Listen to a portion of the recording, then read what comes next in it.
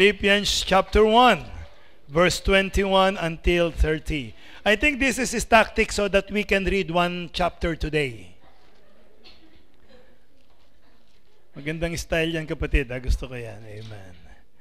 Okay, so we're going to read this responsively, but we're going to focus on verses 27 to 30, but we will read from 21 to see the background of this passage. Let us read responsibly. For to me, to live is Christ, and to die is gain.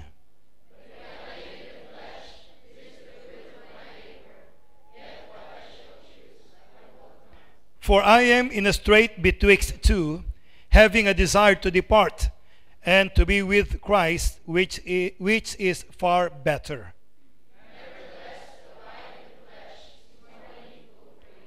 And having this confidence, I know that I shall abide and continue with you, all for your furtherance and joy of faith.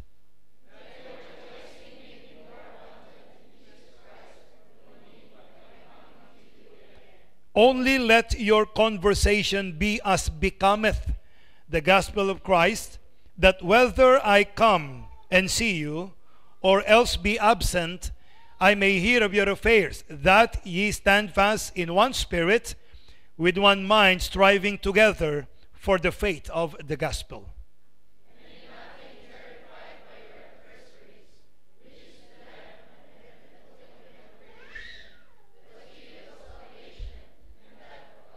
For unto you it is given in the behalf of Christ, not only to believe on him, but also to suffer for his sake.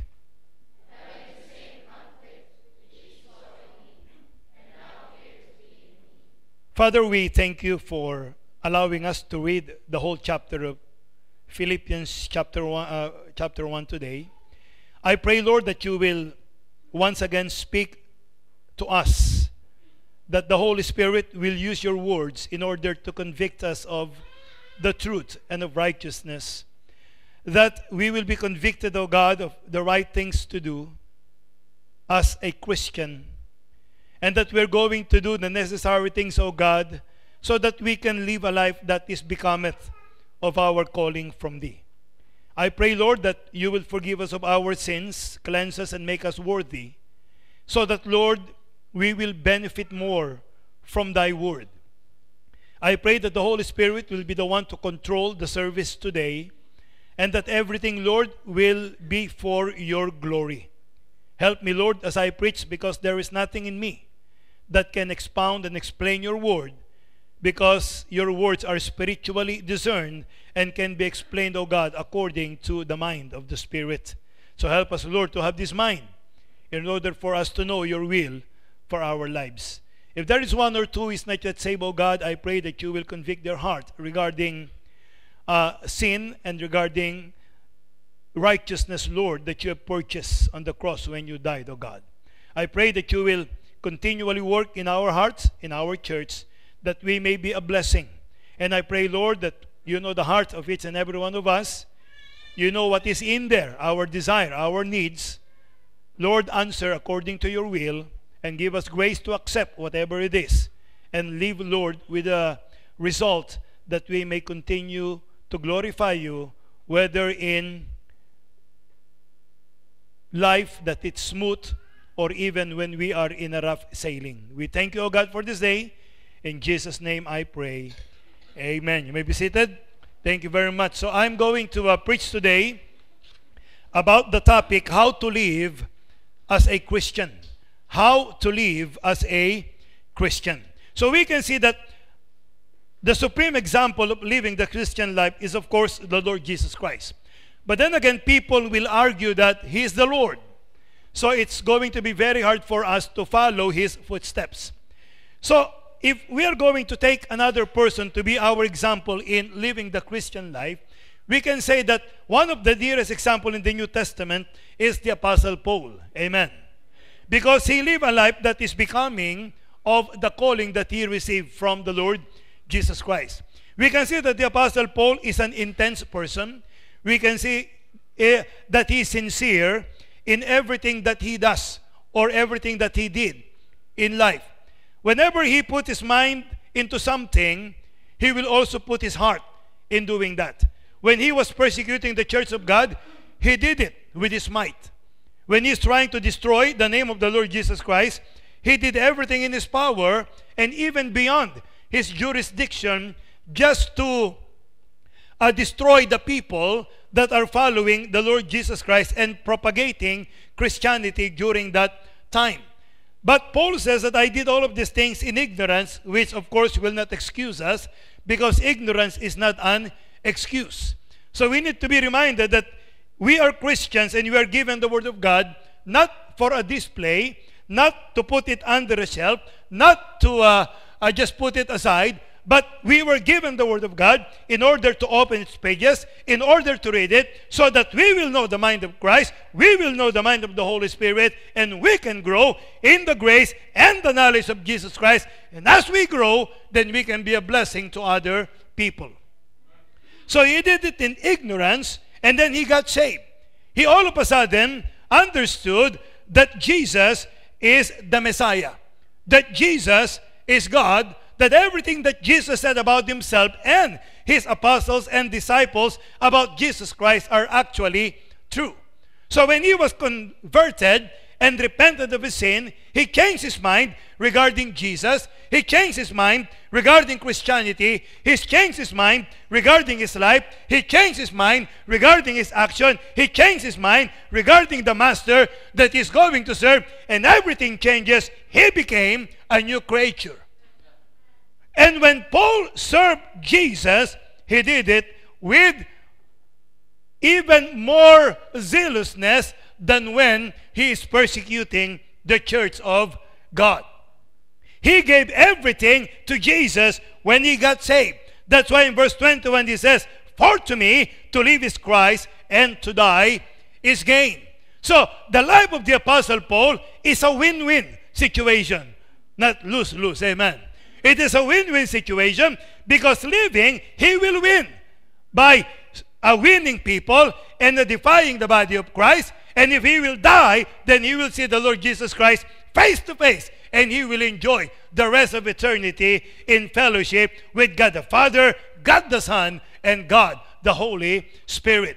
So he says, "For to me to live is Christ, and to die is gain." So it is possible for a Christian to live a life that will glorify God, whether in life or whether in death. And that is what the Apostle Paul exemplified in his life. He said, "But if I live in the flesh," verse 22, "this is the fruit of my labor, yet what I shall choose, I wot not." He says, I have a choice.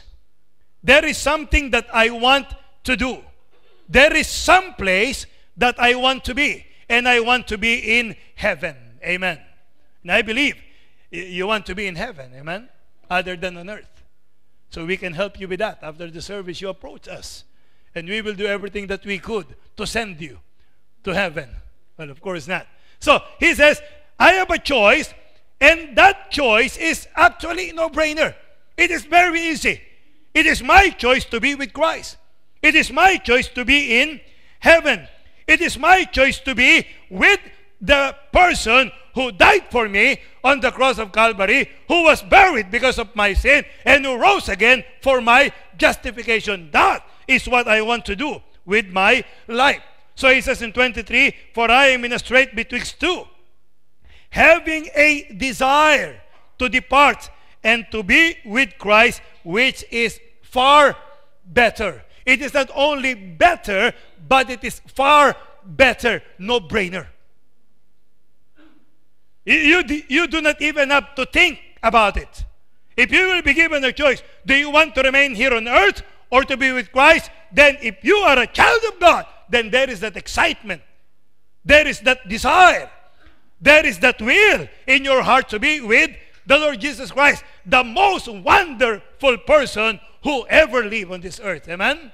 And the one who created us in his image and his likeness, that even though we turn our backs on him, he sent his only begotten Son to die on the cross because of his love, because of his mercy. He giveth us grace that we do not deserve it, but the Lord gave it to us so that we can be with him forever. But he said, in one place, all things may be lawful, but not all things are expedient. He said that nevertheless, yes, it is my desire to be with Jesus. It is my desire to be with God. But nevertheless, to abide in the flesh is more needful for you. Listen, Paul is giving us the gist of the Christian life. We are not living the Christian life for ourselves. It is not because of me.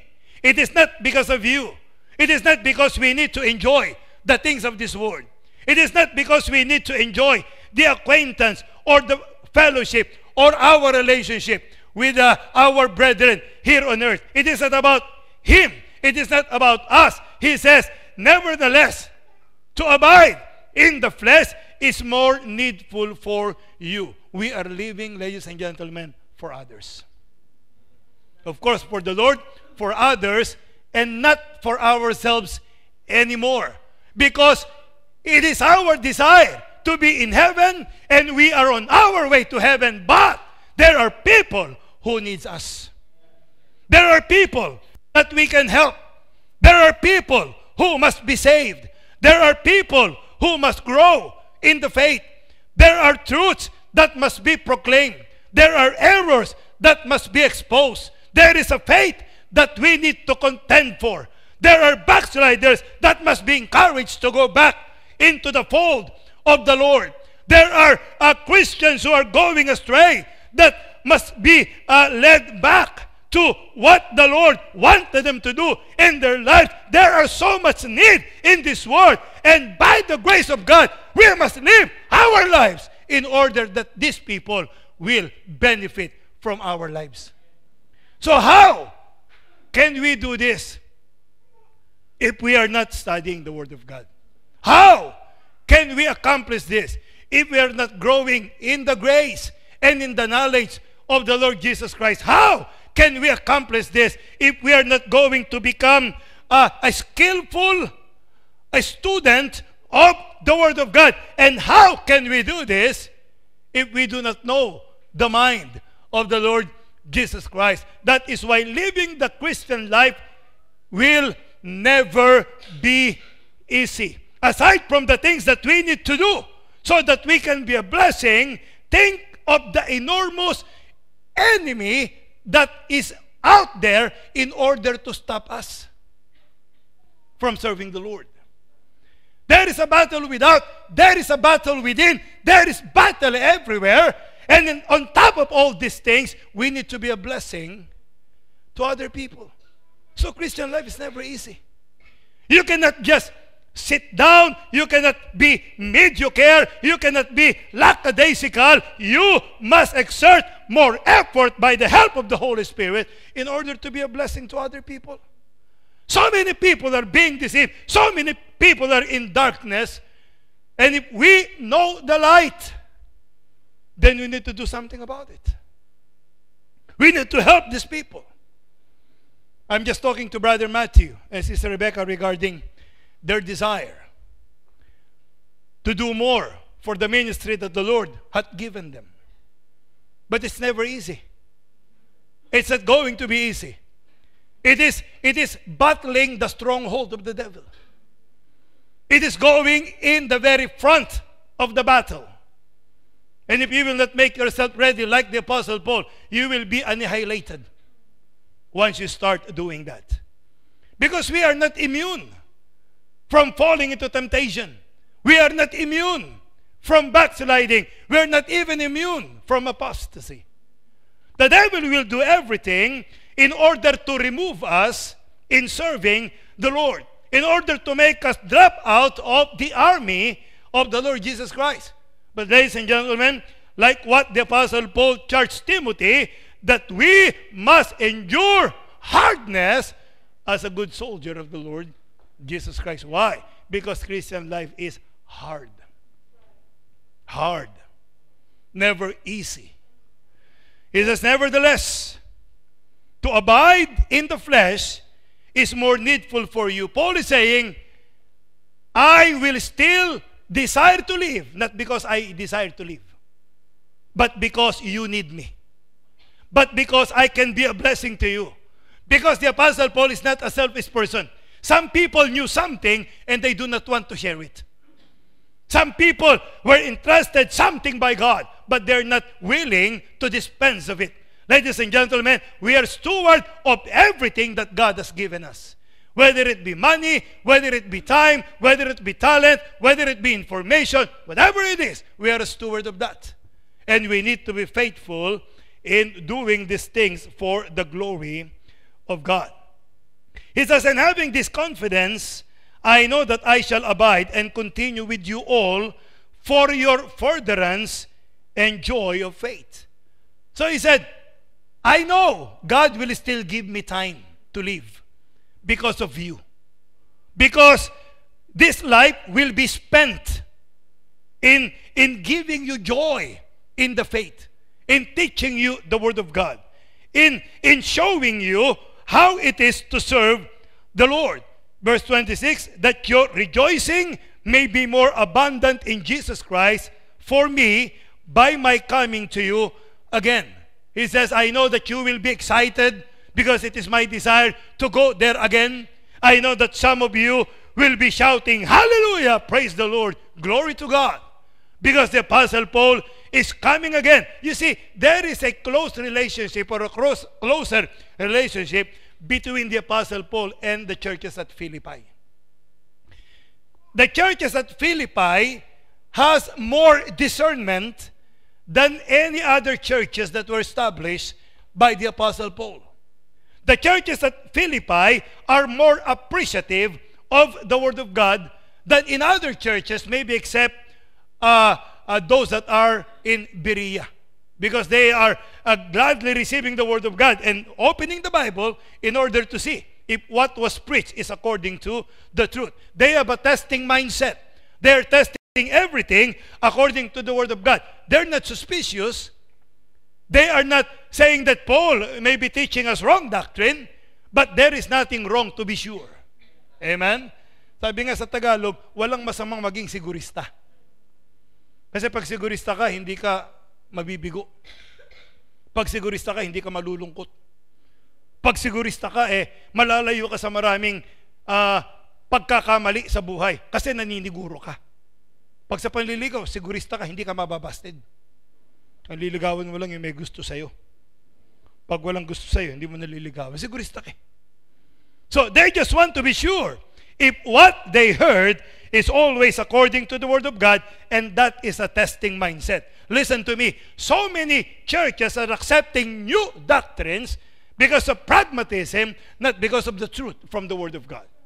Pragmatism means whatever works, then we are going to do it. But not everything that works is according to the Word of God.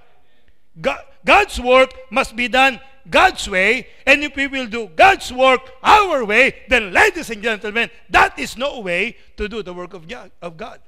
We are not going to be successful in doing that. Now, let us go to our text from verses 27 to 30, having laid down the background of our study.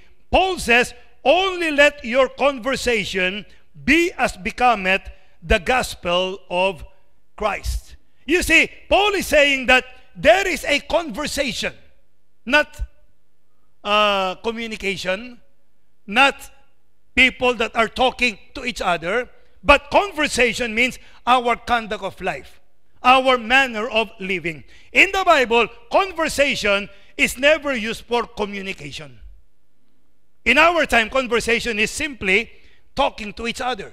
But in the Bible, whenever you see conversation, it pertains to a manner of life. It pertains to our conduct. It shows who we are. It speaks of our citizenship. That is what it means by conversation. So, Paul is actually telling Christians that our life will show who we really are. You see, sometimes we can pretend, but who we are will eventually come out into the open. A dog can pretend to be a cat, but definitely it will show. Because it will walk like a dog. It will bark like a dog. It will lap like a dog. And certainly, it is a dog even though it is bilingual. Even though it says, meow, it's still a dog. And by the way, there is no such thing as a bilingual dog. That is only in the story that I told you before, when the dog applied for a job. And there is no such thing as a dog, yes, I know, applying for a job. Amen? So, Paul says, only let your conversation be as it becometh of the gospel of the Lord Jesus Christ. Ladies and gentlemen, there is a conduct expected from a Christian. There is a conduct expected from a Christian. Our conversation, as I have said, is the manner of life. And as a Christian, a Christian must have a conduct that is befitting of a Christian. What it means is that a Christian must be a Christian. A Christian should be a Christian. A Christian must live like a Christian. So, the people at Philippi can easily understand what Paul is saying because, as I have said, conversation means citizenship or manner of life. Philippi is a small city or is a city, progressive city, under the domination of Rome. And in these places, there are small cities of Rome in many different countries. Even though it is not Rome, even though it is far from Rome, they live there like Romans. They speak like Romans. They govern like Romans. They do what Romans do. It is as if they are in Rome, even though they are not in Rome. Like, for example, in the Philippines, we have a base before. Clark Air Base. Clark Air Base may be in the Philippines, but that is America. When you're inside Clark Air Base, you are under the government of the United States of America, because that is the property of the United States. You understand what I'm saying? When you are in an embassy, you are actually in the country of that embassy, even though that embassy is not in the country of that represents that embassy. Ladies and gentlemen, we are citizens of heaven.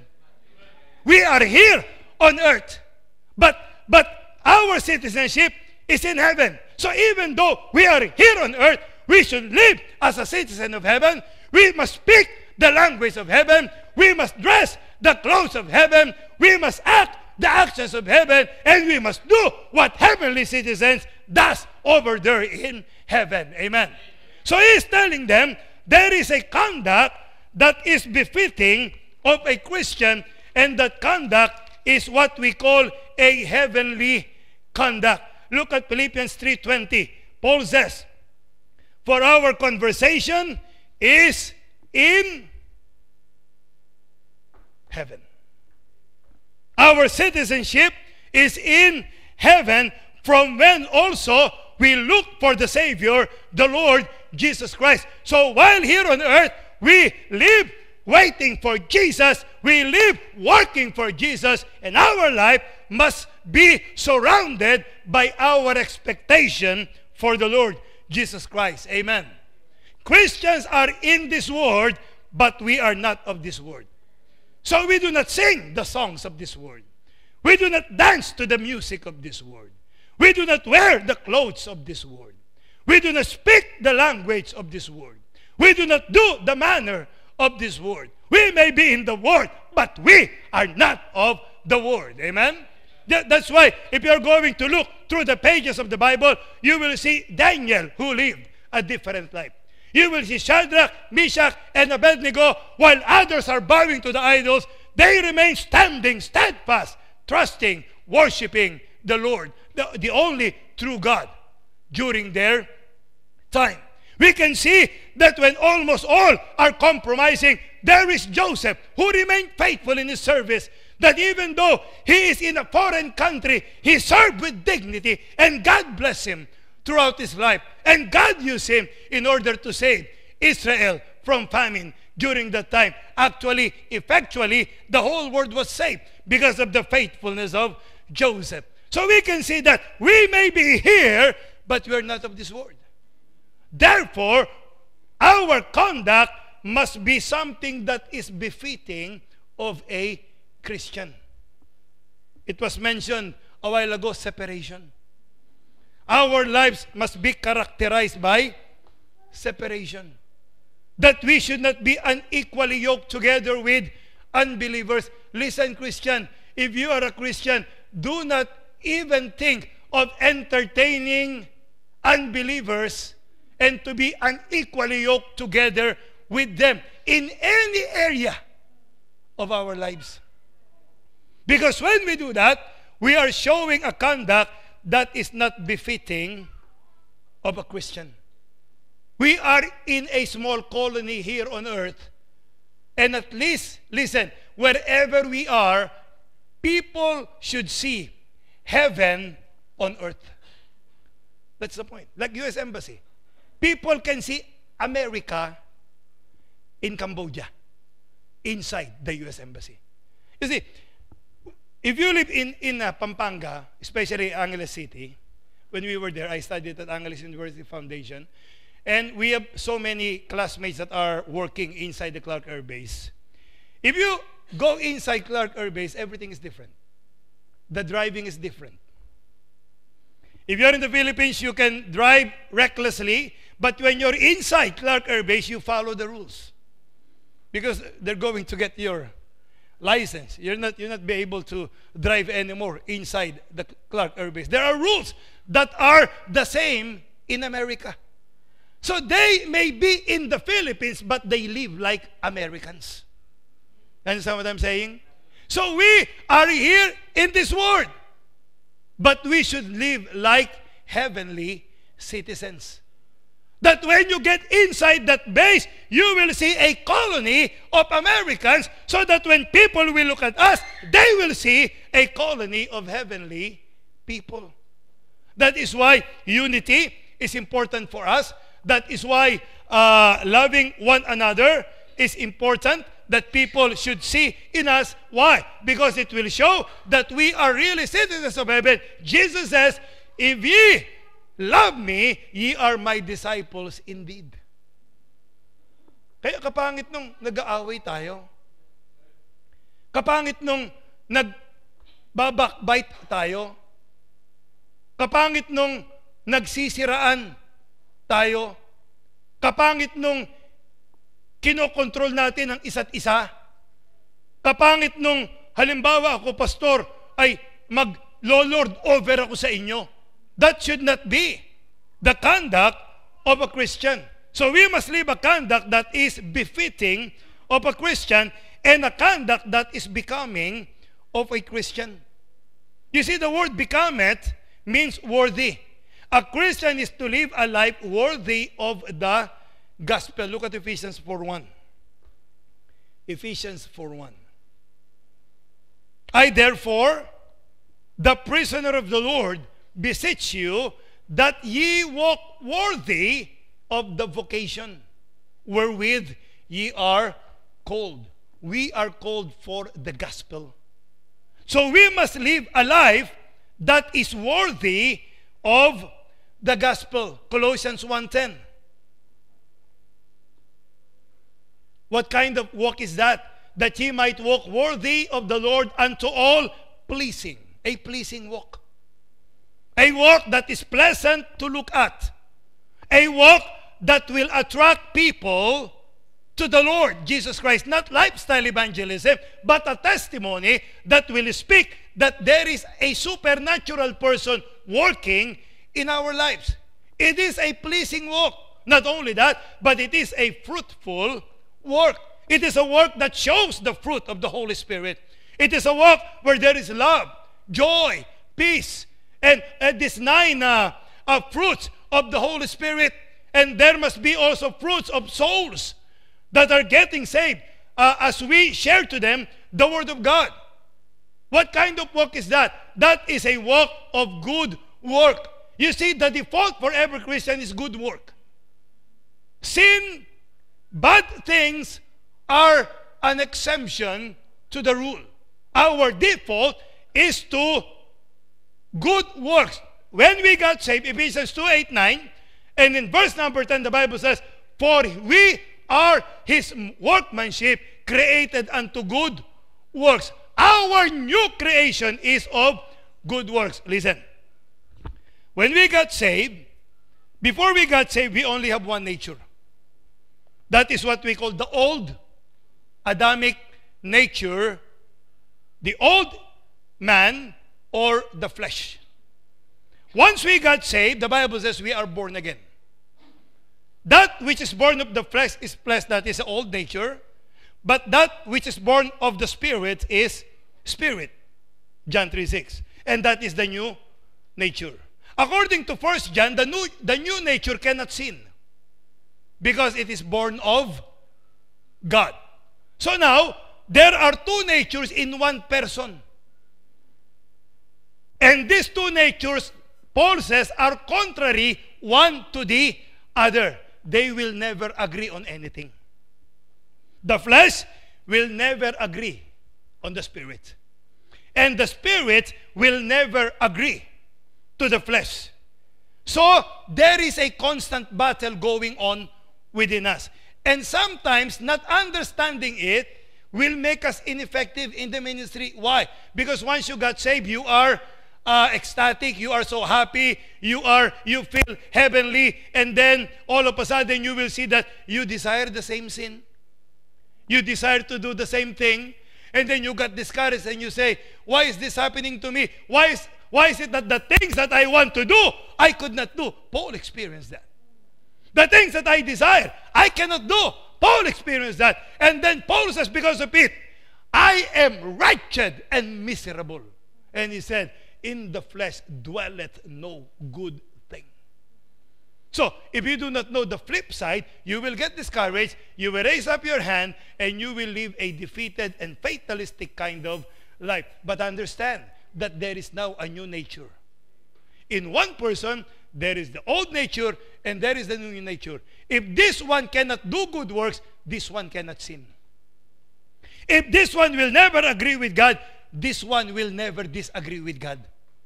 If this one will not worship God, this one will always worship God. So there is a battle within us. That's why it was emphasized last week over and over and over again. Our greatest enemy actually is ourselves. Not Satan, because Satan is from the outside. Our enemy is from within. And the hardest enemy to fight is the enemy that is near you. So there is a battle inside of us.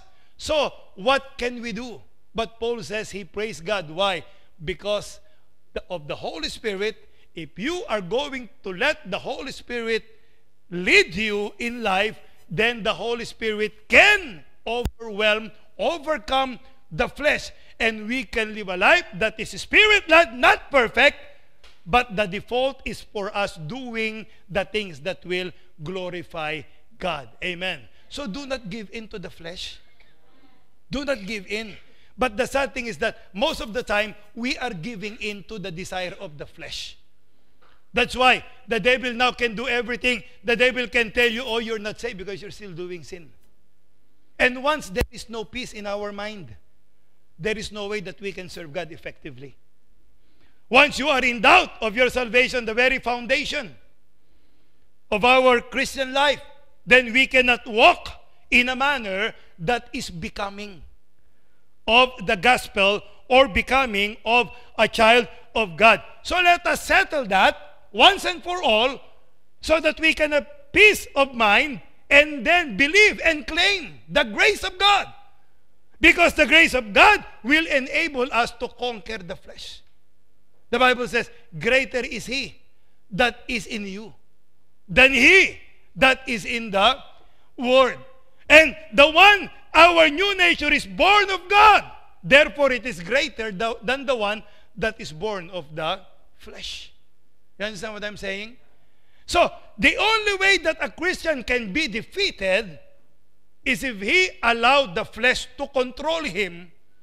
When the truth of the matter is, when you got saved, God already break that control of the flesh from us. So now we can say no to the flesh. Now we can say no to sin. Now we can say no to those things that are not becoming of a Christian. So, good work, which God had before ordained. It was already ordained by God.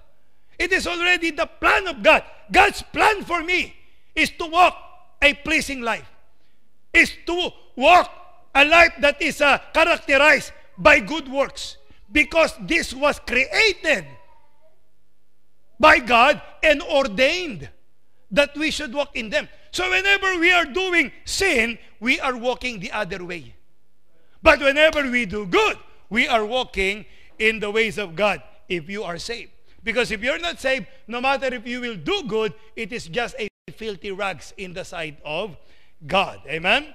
So, we must have a conduct that is becoming of a Christian. You see, there is a standard by which we must measure our life. And that standard is what we call the heavenly standard. We must be equal to that standard, because if not, then we are not going to please God and we cannot give a good testimony. There was this a true story in the life of Alexander the Great. They were in a battle, and then in that battle, they are protecting their place. They're protecting their post. But then there is this one who neglected his job as a soldier of the army of Alexander the Great.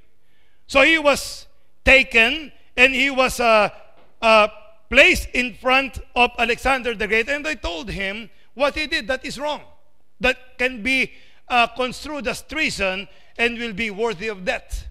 And then Alexander asked the soldier, "What's your name?"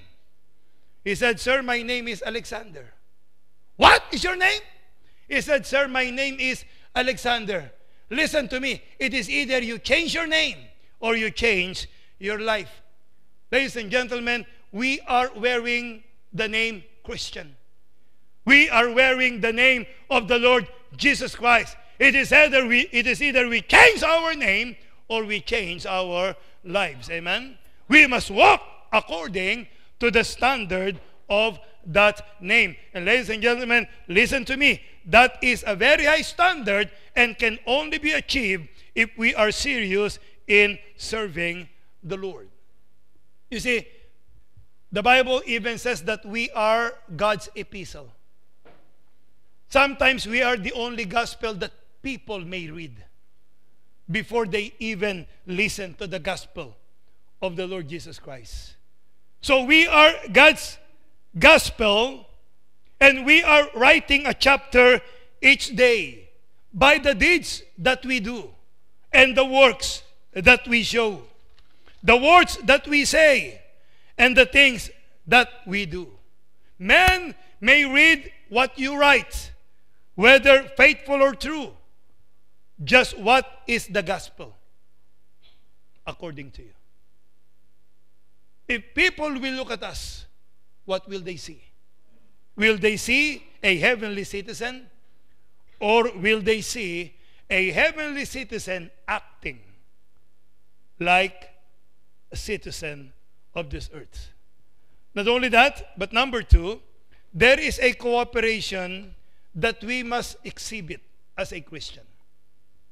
There is a cooperation that we must exhibit as a Christian. Look again at verse number 27. Paul says, "Only let your conversation be as it becometh the gospel of Christ, that whether I come and see you, or else be absent, I may hear of your affairs, that ye stand fast in one spirit, with one mind, striving together for the faith of the gospel."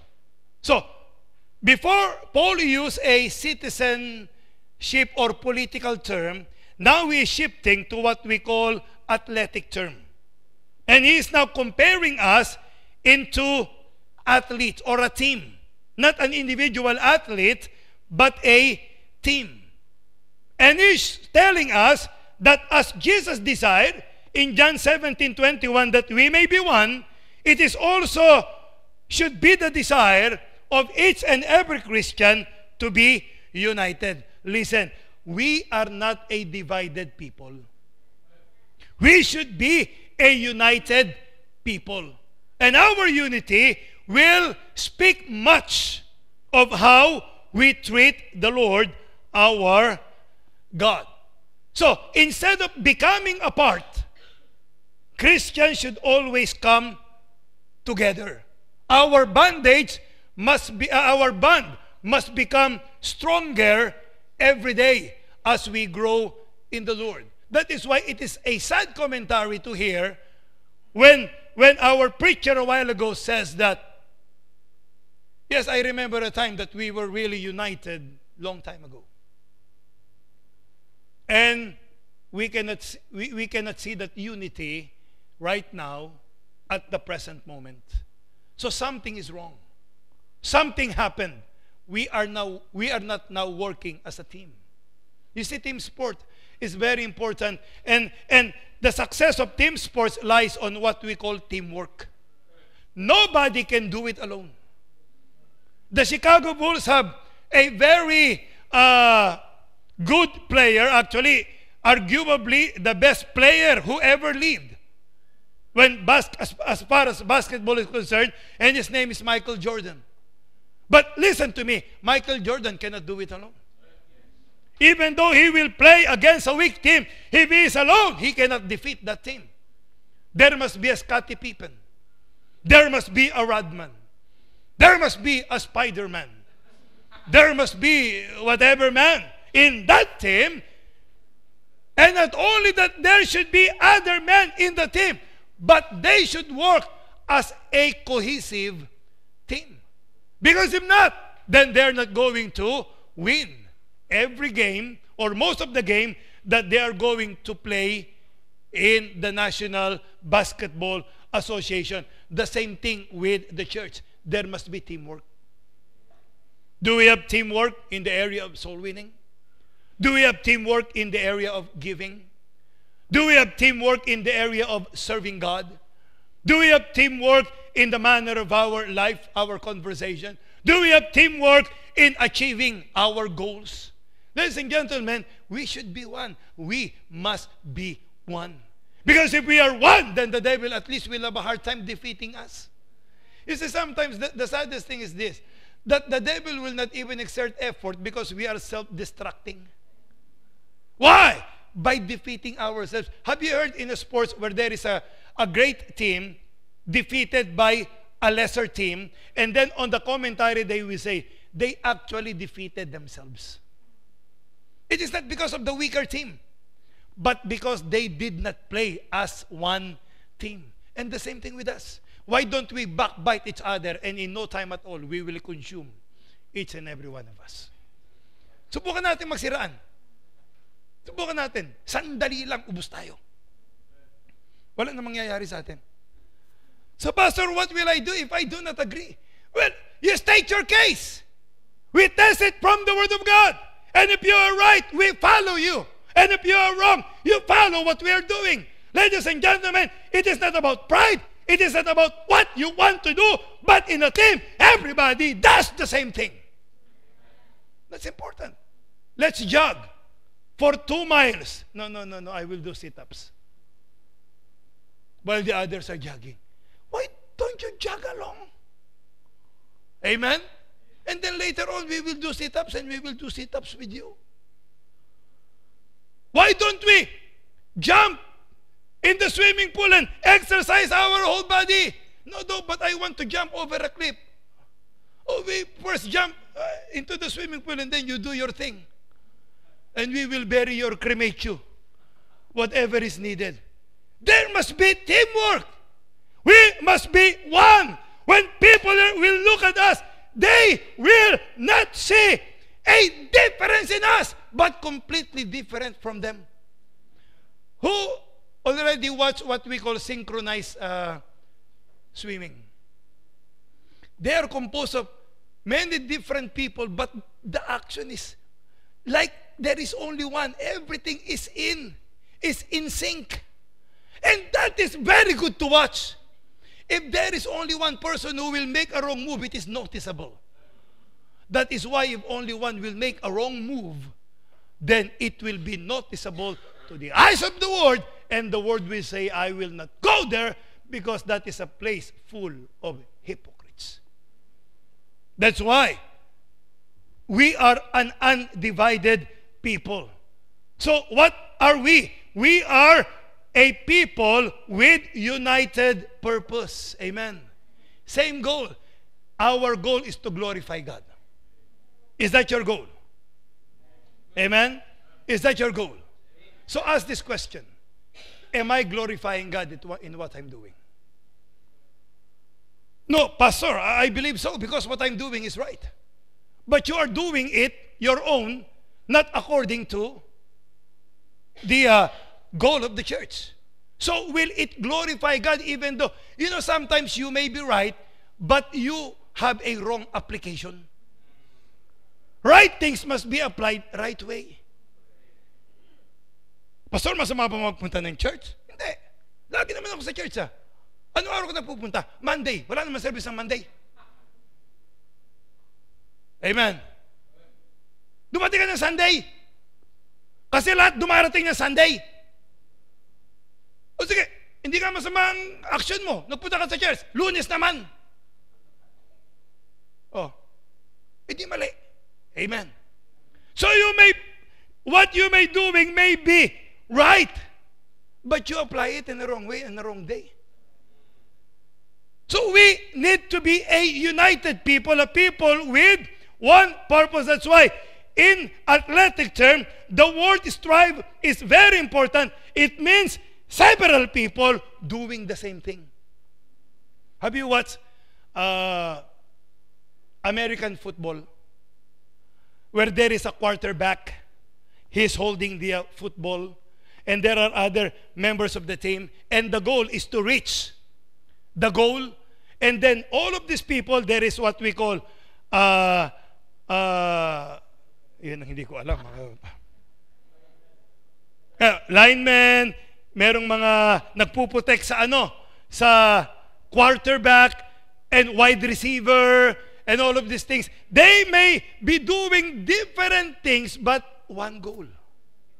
And they do it as a team.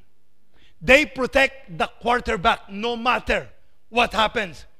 It's because when the quarterback is attacked, then the whole offense will fall. The same thing. Everything that we do must be for the glory of God.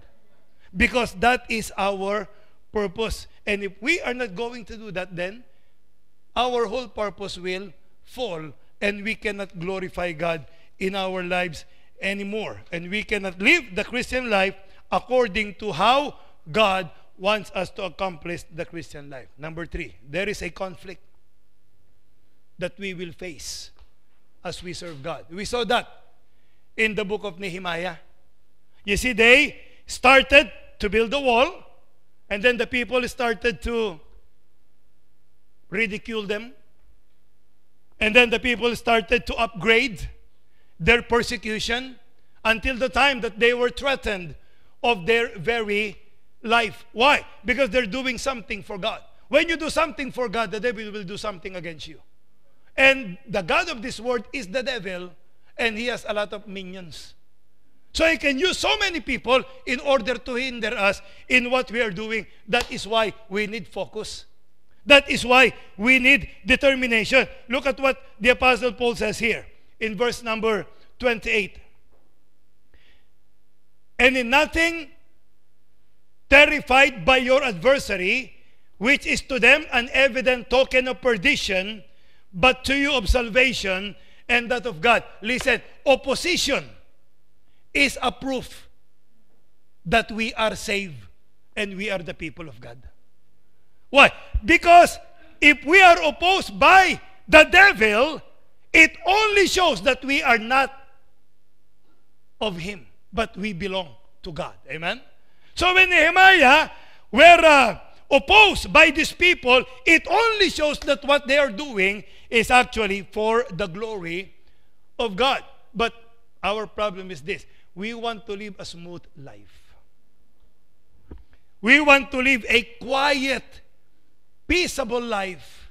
And we always quote the verse that as much as possible, live peaceably with all men. Have you noticed the verse? If it be possible. Question, is it possible? Answer, no, not possible. Why? Because there is a conflict. How can you live peaceably when there is a conflict? So we are in a constant battle. And that battle will never stop. That is why Peter says that we need to be vigilant. Why? Because our enemy is as a roaring lion, walking about, seeking whom he may devour. The devil will never stop working against us. So there is a conflict.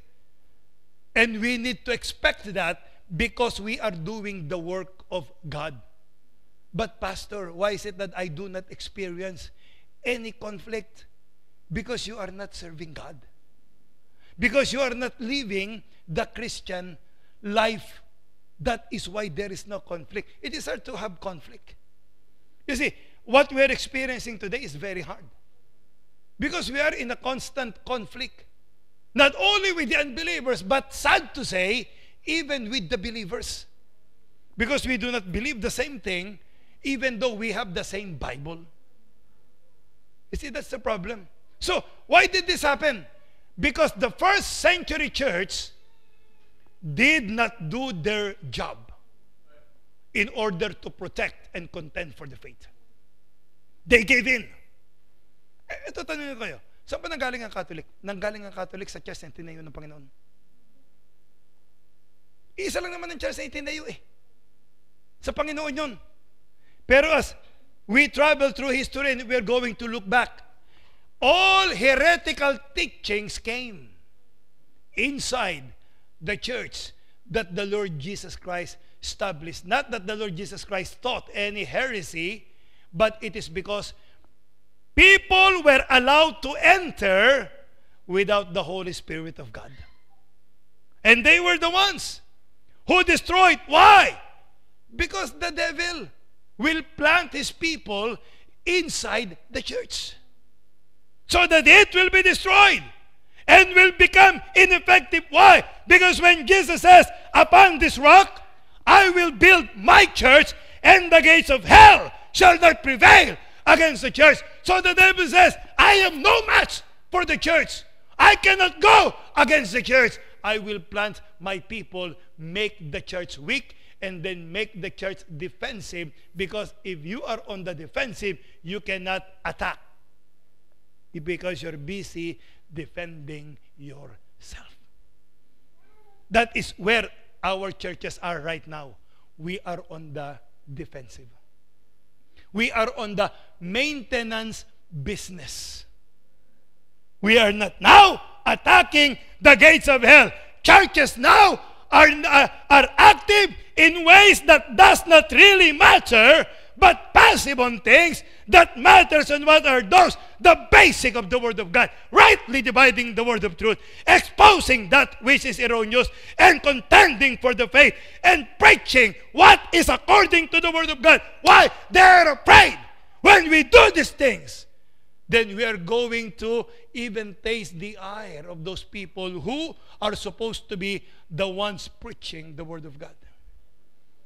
Sipin mong sa pangangaral mo ng katotohanan, makakabangga mo si Abante. Isipin mo sa pangangaral mo ng katotohanan, halos murahin ka ng mga pastor. Isipin mo dahil ine-expose mo lang kung ano yung tama, lapastanganin ka ng mga tao na supposedly ay nangangaral ng salita ng Diyos. Why? Because we became so blinded by the devil that we do not know the truth anymore. And ladies and gentlemen, the truth is very simple. Don't you know that? The truth is very, very simple, but it became complicated because the devil planted his lies alongside the truth. They will say Believe in God and you will be saved. There's nothing wrong with that. But they will say there is no need for you to repent. Because just believing will make you saved. John 3:16, for God so loved the world that He gave His only begotten Son, that whosoever believeth in Him should not perish, but have everlasting life. What does the Bible say? Whosoever. What that whosoever must do? Believe. And if you believe, you have everlasting life. Why do you have to repent of your sin? You only have to believe and you will be saved. But ladies and gentlemen, that is not the complete gospel. That is not the complete Bible. The complete Bible is a simple, the Bible says that ye repent and turn to God. Have faith in God. The Bible says, repent or perish. Unless ye repent. The Bible is clear. So you make those two together and you will have the complete way of salvation. So, Pastor, John 3:16 is not effective. It's effective. Because when the Bible says, believe it, it implied repentance. And when the Bible says repent, it implies faith. If faith is without repentance, it is not biblical. And if repentance is without faith, it is not biblical. Look at Simon, the sorcerer. Simon. He believed, the Bible says. Do you remember that when Pastor Jesse preached about that? He believed. And he followed the disciples. And then Peter and John came to that place. And they lay hands on people. And they received the Holy Spirit. And Simon saw that. And he said, can I buy that gift? And what was the answer of Peter? Your money perish with thee. For thou knowest not the things of God. So he believed. John 3:16 says, if you believe, you are saved. But why is Simon not saved? Even though he believed. Because there is no repentance in his belief. Repentance is a change of mind. You will stop your sorcery and you will start following God. But he is following God without giving up his sorcery. Same thing here in Cambodia. If you're a missionary, you will understand better this doctrine. Why? At one time, we have a worker here. I will not mention the name. Maybe some of you knew him. But he was staying in the church as a full-time worker, attending the church faithfully, serving the Lord, because he believed in Jesus. And then Pichum Ben came. He said, Pastor, I will just go to a friend and try to witness to a friend, spiritualizing things. And then said, okay, no problem. Anyway, it's vacation time. You can do and go wherever you want. And then after a day or two, I received a call from Pastor Roman. He said, Pastor Joel, your worker is here offering something to the idol. He went from Siem Reap to Batambang to offer to the idol. So when he came back, I confronted him. I said, why did you do that when you already believe in Jesus? Yes, Pastor, I believe in Jesus, but I also believe. See? But I also believe. Wrong. There is only one way. There is only one truth. There is only one life. When you believe in Jesus, you change your mind about Buddhism. You change your mind about Islam. You change your mind about Catholicism. You change your mind about good works, and you turn to God and you serve Him. That is genuine faith with repentance. That is genuine repentance with faith. But if only, example, I'm a Catholic. I saw what the priests are doing. So I will say, I don't believe in Catholicism anymore because of what the priests are doing. So you repented, right? Change of mind. But you did not believe in Jesus. Will you go to heaven? No. You are just not attending Catholicism. Actually, you will even become an atheist because you may not believe in God anymore. That is what we need to understand. As a Christian, there is a conflict, and we must be up to this conflict by trusting the Lord in everything that we do. And listen to me. He says in verse 28, again, listen to this. And in nothing terrified. Why are you afraid of the adversary? Why are you afraid of our adversaries? You see, listen, in Matthew, Jesus says, you do not be afraid of those who can only kill the body, but cannot send your soul into hell. But be afraid of God, because He can kill your body and send your soul to hell. We are already saved. We will not go to hell. So the only thing that a person can do that is to destroy our body, and He says, do not be afraid of them. Why are we afraid? Pastor, because they will do me harm. So what? It is God who controls everything. It is God who will do the protecting. So why do you have to be afraid? He says, in nothing terrified by your adversaries, which is to them an evident token of perdition. When they are opposing us, it only proves that they are judged by God, that they are going to perdition, just like Judas. It proves that they are not saved. And if they are Christians, it proves that they do not know the truth. But on our part, it is an evident token of salvation, and that we are of God. Amen? That is clear. That's why are you going to be terrified by people who will prove that you are really a child of God? Amen? Do not be terrified. Why? If God be for us, who can be against us? That is our problem today. Why? Because we look at the strength of the flesh. And the flesh is weak, ladies and gentlemen.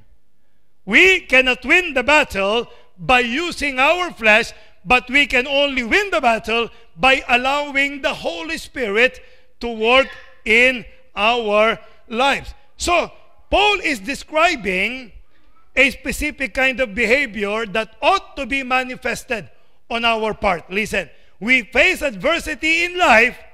He tells us there is no reason to be afraid of our enemies. A Christian must always be a Christian no matter what the situation is. Amen? So there is also a public show of our faith. You see, in Christianity, we don't lift ourselves. The default is humble yourself before the mighty hand of God, that He may lift you up, that He may lift you up. So, humility is the order of the day for Christian. John the Baptist says, he must increase, but I must decrease. That is the default. But, when it comes to our testimony, there must be a public show of faith. That even though we are being attacked, even though we are facing a formidable enemy, we need to make a stand regarding our faith. Amen? We should not compromise. We should not give in. Wala, pambira sa panahon natin ngayon, yung mga heroes of faith na tinatawag. Nagpunta si Duterte sa Russia. Andun din siya. Kasi nga raw, minority snacking leader siya. Anong araw yun? Paano yung mga tupa kung kailanganin ka? Meron naman doon. Hindi, ikaw tinawag na pastor eh. Ikaw mag-aasikaso. Pero yung atupag mo, pumuposisyon ka kasi meron ka mas mataas na ambisyon. Para maging tirador. Ay, tirador. Ano ba yun? Congressman tapos tirador. Meron ka, ito pa matindi, hindi ka na nakontento. Nagpa-picture ka pa sa the appointed son of God. Sabi nila, ano masama? Kayo hindi naman mga Baptist, nagpapa-picture kayo sa mga artista. That is the reason why, ladies and gentlemen, we should not be vain. The reason why people can say this against us is because we are so vain. Nakita mo lang si Manny Pacquiao. Ito si pare ko, nagpa-picture din sa kanya, kasama siya. And then they invited him to speak in a Baptist church where pastors are gathered together, and pastors will say, preach on, money. Preach on, senator. Keep on. Pastor, don't you like Pacquiao? I like him as a boxer. Actually, I watched almost all of his fight. Some people before, but now they are a new creature in God, will not attend when there is a Pacquiao battle. I was in this is not to chide Dr. Kison, but I was in the Philippines, and together with Sister Marvel, it was a Sunday, and there is a fight of Pacquiao. And I was about to preach. Dr. Kison said, Bata, maiksi lang ha. So I was called to preach, and that is one of the longest preaching that I did. And I can see him. I said, I don't care. I'm there to preach the Word of God. And true enough, after the preaching, we ate, we finished eating, and the bout is not yet on television. We went to Talavera, and when we reached, San Leonardo, who's that Saint de Lima? Hindi si Laila de Lima. Lima, Peru, Santa Rosa. We went to Santa Rosa and preached in that church. And at the middle of the preaching, afternoon service, that was the time when the bout of Pacquiao was shown on television. So you see, if I cut the message, if I give in to the whims of the people, then we have wasted our time. I have compromised and not glorified God in my life during that day at least. So ladies and gentlemen, I do not hate Pacquiao. But Pacquiao is a Pentecostal guy. And the testimonies of Pacquiao is filled with seemingly good works. And he uses NIV in the pulpit, where the pastors is very strong in emphasizing KJV. So I said, it has the appearance of double standard. Why? Will you invite a lesser person than Pacquiao to stand behind the pulpit, even though he's a Pentecostal, even though he uses another version of the Bible? Will you allow? And will you pastors listen enthusiastically if that person is not named Pacquiao? You see, we are in a popular Christianity in our time, wherein if you have a name, then you have more right to become a Christian. Wherein you have a name, then you have more right to stand behind the pulpit. While people who really are saved, who are really pastors of an independent Baptist church, but they have a small church, will not be even given a chance to stand behind the pulpit and preach the Word of God. And other people will even say that if you do not have a big church, you have no right to teach me. You sit there, and I will teach you because I have a big church. Pakilabas muna, tulungan nyo na sila. Hindi pwede tayong ganyan. So, this is something that we need to understand. That there should be a public revealing of our faith. Do not hide your faith, ladies and gentlemen. If you believe what is right, say it. Why do you have to hide it? I don't care if the one who is asking me is my wife. I will tell her what I believe. If it is my father, I will tell her what I believe. If it is my mother, I will tell her what I believe. It doesn't matter if he or she is my boss. I will tell her what I believe. This is the faith. This is the truth. This is what the Bible says. I am going to say it, whatever the consequence may be. Why? Because one day I will stand before God. Don't you know that I will not answer to you in the end?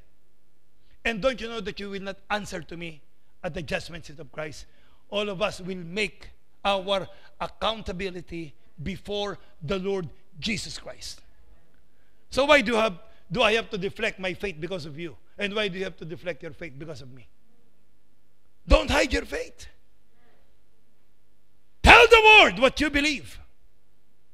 And this is the life of the Apostle Paul.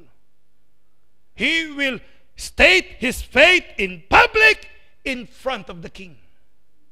It doesn't matter what the consequences may be. Why? Because as a Christian, we should display our faith, listen, not to brag about it, not to get the glory, listen, but to glorify God. That is why we're showing our faith. So, the question now is this. If people will look at us, will they say, that's a Christian? Will they say, that person is a citizen of heaven? That person is an alien? Because his actions are not the actions of earthlings. He is from a different world. Because his conduct is different. The things that he's doing is different. The things that he is saying is different. I remember one of the entry in Fox's Book of Martyrs is about what happened in 1555 when Queen Mary came to the throne of England. He was the Mary who was known as Bloody Mary. So the drink, Bloody Mary, was named after her. So when he came to the throne, the first thing that she did is to have 300 Christians executed. You see, like for example, birthday of the president, he will pardon criminals. But Bloody Mary is different. When she was inaugurated to the throne of England, he said, give me 300 Christians and you execute them in my name. So that is what she did. Among the 300 were Hugh Latimer and Nicholas Ridley. These are, if you will study church history, these are people who made a difference during the time of the Dark Ages. Actually, Ridley, I believe, is a Methodist. And Hugh Latimer, I believe, is he's not a, I believe he's not a Baptist. That is the reason why we should not believe in Baptist bride there. Because there are so many people who showed courage defending the faith who are not considered Baptists. Actually, the truth of the matter, if you will go to church history, Baptists only came into the scene when they were called Anabaptist. But they were not called Baptists all throughout history. And that was just a few hundred years ago. So to say that only Baptists will be the bride of the Lord Jesus Christ is to discount all saved people who showed faith in the Lord Jesus Christ. I believe that all saved people from the time of the Lord Jesus Christ will be His bride. Not only Baptists. Because if you say Baptist bride, how about those who are erring Baptists? So there will be no difference, you see. But to go back to this, Hugh Latimer and Nicholas Ridley, these are two preachers they were bound to oppose back to back, and they pile wood around them and they set the wood on fire. Latimer get the attention of Ridley, and he said, be of good comfort, Master Ridley. He said, and play the man. We shall this day light such a candle by God's grace, and I trust shall never be put out. In the face of death, they showed, they publicly displayed their faith with no fear, even though they're facing death. Why? Because they are doing it for the cause of the Lord Jesus Christ. Amen? Can we still see such an act in our time? Can we still see such faith displayed in our time? Only because of the anger of a relative, we will remain quiet. Only because our friends will turn their backs on us, we would rather follow what is wrong than stand for what is right. Only because we might lose our job, we are going to cower under the pressure. Why? Because maybe there is really no faith in us. You can only show what you have. And that, ladies and gentlemen, is our problem today. That is the problem in Christianity. And that is so sad. That is because our church, listen to me, ladies and gentlemen, listen to me very, very carefully. Our church was given a chance, is given a chance by God to proclaim the truth, to stand for what is right, boldly, to show a public display of our faith, and yet, so many of us are cowering under the pressure of standing for what is right. That's why, if you're a coward, you have no place in Christianity. If you only think of yourself, you have no place in Christianity. Though we are still Christian because of the grace of God. But ladies and gentlemen, I hope that we are going to respect and honor the grace of God by standing for what is right.